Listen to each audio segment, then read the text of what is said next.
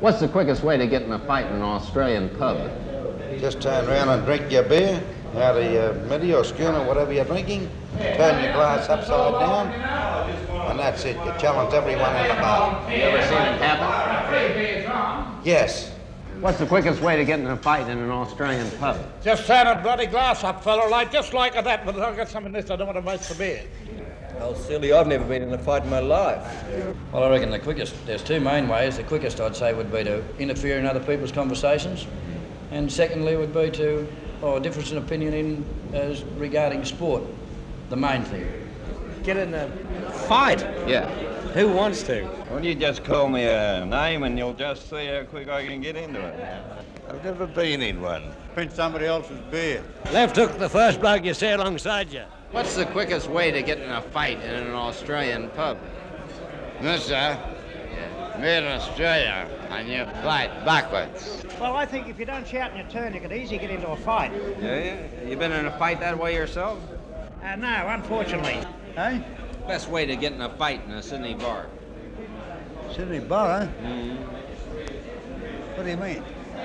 You know a way to get in a fight in a bar. In a bar, huh? Yeah, bar. Mm-hmm. In a bar, huh? You mean a rabbit? Yeah. You don't know some South Sydney poor girl, all right? That's why they're getting a fight in a Sydney bar. Yeah. Knock his money off. Well, it's not hard to get into a fight in a Sydney pub. All you've got to do is walk up and say something out of place to someone. That's all you've got to do. Yeah, and you get socked in the jaw. Yeah, of course you will, yeah, no risk. Don't put me in it. All No, right, I don't want to put you in this category.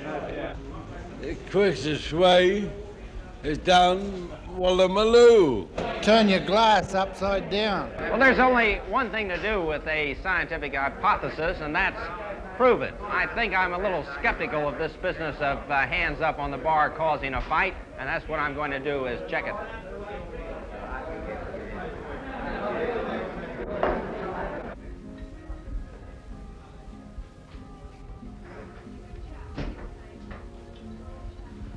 You see, I told you I didn't think I can get in a fight this way in a Sydney bar. Let's have a drink.